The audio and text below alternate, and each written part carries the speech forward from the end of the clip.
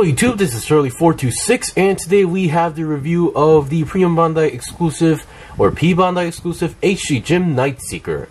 I am really happy that this kit got announced, because the Gym Night Seeker is one of my most anticipated gym variants out there. Now there are some other gym variants out there, but I'm really glad that I am able to scratch at least one out of the list now.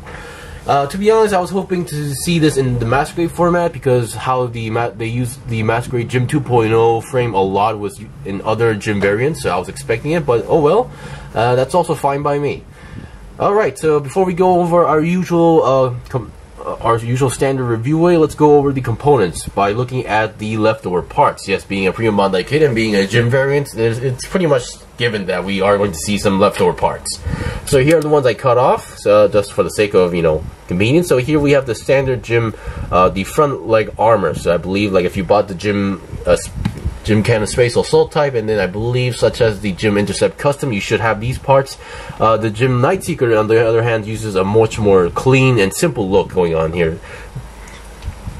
And then here we have some leftover parts. So here we have the side skirt parts because this is not the right color we use. We actually use one of the milky white creamy colors. And then here we have some leg parts that are technically used, such as on the Gym Sniper Custom or the Gym Space Assault type, where these are the thrusters that goes onto the back of the leg. So here's the thruster and here's that connector part. And we get a set of those. And then here we have some side parts. Once again, we don't use these colors, we actually use the dark gray color that we just saw. So once again, leftover parts. And then here we have some leftover parts. So here we have the chest vents part, because this one actually does not use these vents and has an entirely different body design or body format. Actually different chest design, to be more specific, which is why we don't use this. We get a set, but also a extra beam saber leftover part, because we only use one as well. And some leftover polycaps, nothing too special about those. And here are some other stuff. So number one, we get a sticker sheet. Currently, as you can see, I only use 5. So these are number 1 and 2. Those are a set of head cameras, because we actually get 2 heads, so which is why they provided 2 sets of head cameras as well. This last one I did use is for the some sort of sensor on the antenna, which I'll point out later. This other one I did not use is for another antenna part, so they want you to wrap around this sticker, and I am not a big fan of those, so which is why I did not use it, and I don't think it would look good because of the colors. And then this one is for the cockpit section, which I will go over later, but I personally think it's not really necessary, or you can just color it your own. Oops, that was close. And then here we have a sticker decal sheet. You got all your symbols, your warning labels, and all those such. And I believe I only use 3. Number 1 is this symbol. We actually get a 2 set, so which is why I use 1. And then we get the EFSS logo / symbol. And then I actually did use the Federation cross symbol, which I believe they only gave you 1. So yeah. Alright, and here are some stuff. So number 1, other than the multi-purpose hands that you get from the kit, you also get open hands for left and right. I am really happy about these, because we don't really see these hands too often, so these will be a big help as well. And then we get a alternate head, which this was actually mentioned in the promo pics, but still, yeah. So if you're more fond to the more traditional gym look, this is what you use, and then this is where you're supposed to use that yellow and white sticker and wrapping around. Once again, I don't think it would look good because of the color scheme. So yeah, I think without the sticker looks much better. And here we have the head camera front and back, so here's one set. And then here we have some beam saber effect parts. Pretty much you're going to be using 1. And then this. So we get 2 trigger finger hands, 1 each for left and right. And here on the left hand, I already attached the hands just to save time. And here we have your standard beam spray gun, nothing too special. If we still have the peg, but you won't be using on this kit because there's no gimmick for that. And then this beam gun. This is a specific beam gun that's only used by 2 mobile suits, or as far as I know in Gundam Battle Operation 2, only 2. 1 being the Gym Night Seeker, 2 being the second one being the Gym Light Armor Custom, or the Gym Light Armor type to be more specific. And the Gym Light Armor type is also another more anticipated gym variant. I'm hoping to come out as either a Master Grade or HD kit. I'm really waiting for one as well. And this beam gun actually gives me some hope that we might see one sooner or later. Whether it's P-Bandai or not, I am definitely getting it. If you know my channel, you can see I have no issues with P-Bandai kits. Figures, yes, but kits not so much. Alright, so now let's start our usual comparisons.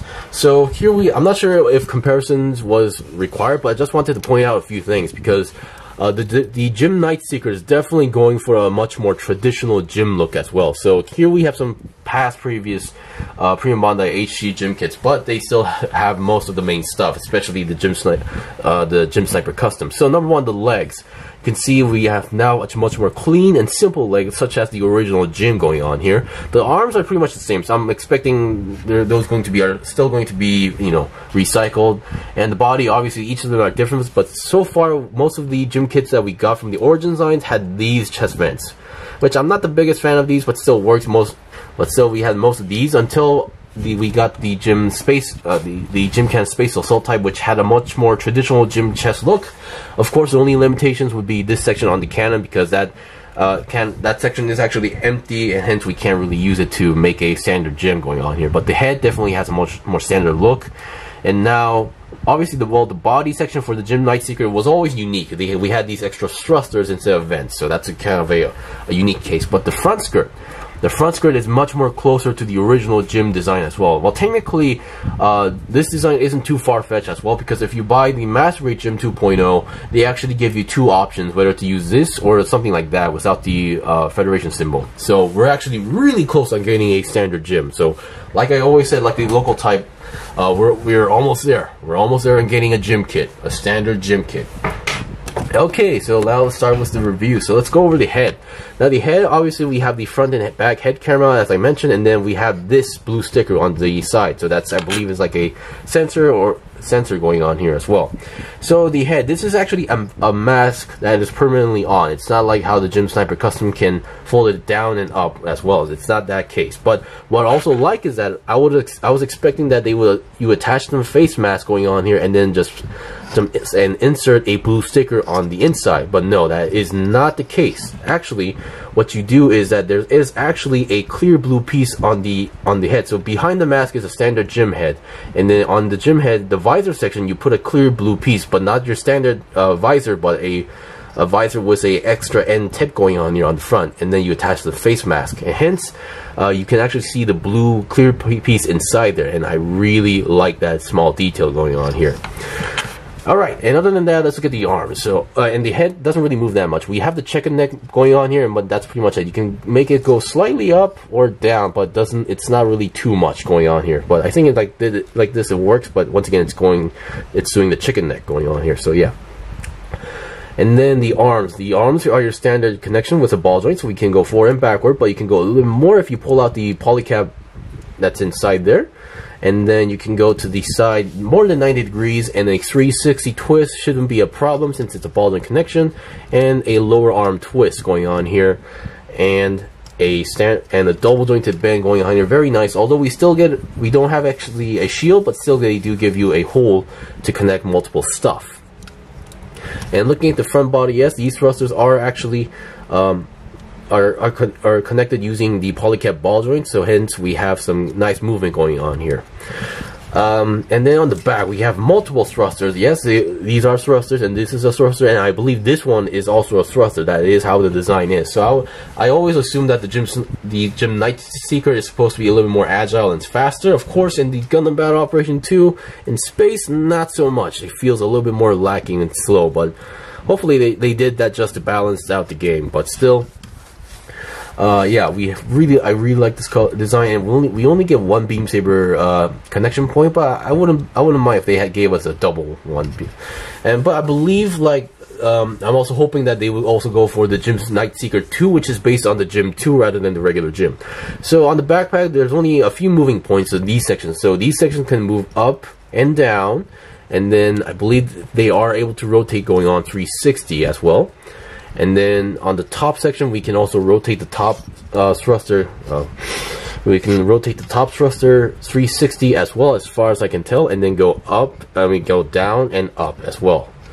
So yeah, and most of the time, if you've seen the Gym Night Seeker, the backpack or these positions would be always in this kind of a design. And I believe these are mostly used, including the front thrusters, is to give the moves much more control when it's landing on some place. So let's say it was dropped out of plane, and then this actually gives the Gym Night Seeker much more control on where he could land on surface, which is why it's a really interesting design. And I started to talk about body, and then here is the cockpit section, which is in a much more, I'm not sure, this is actually, I'm not sure if you can see in camera, but this is a much more of a brown color, hence I guess that's why they wanted to use a black sticker. But I believe this kind of part is easier to like paint. And then the front skirt. The back skirt, I believe, does not move as usual. Side skirts are pretty much standard. They move slightly. And the front skirts, now, despite how they look, they are actually kind of moving together because the way how the connection is going on there. So, yeah. As far as I know, and you can see the connections is actually on the front. So this is not exactly one of those front skirts that you can actually divide, as far as I know, because of how the connection is very different. And there is actually like an inner frame piece going on here. If my camera could freaking focus for once. So yeah, it's kind of your different style of front skirt. So kind of a oddity going on here. So with that in mind, we have, and then the main body, I forgot to mention, 360 twist is possible. Of course, you might need to pull it out a little bit. And then we have a nice ab crunch going on here. Alright, and then the legs are pretty much your standard. We have a nice side swivel going on here. You can go to the side, less than 90, well, almost 90 degrees, but because of the side skirts, and then back, not so much because the back skirt does not move.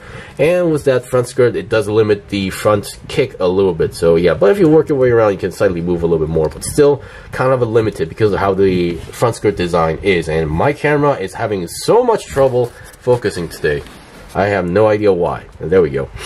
And we have your standard ball jointed feet that has a nice pivot going on here, front and backwards. And then the leg bend can go, your standard double jointed bend going on here.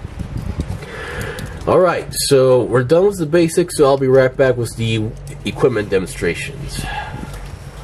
Alright, I'm back. So currently I pretty much gave it just the double beam gun on each hand, and I just wanted to show you guys that the thrusters that are on the back are able to move forward, just for those who are like thinking on customizing this instead of making those into thrusters but into like some sort of cannons.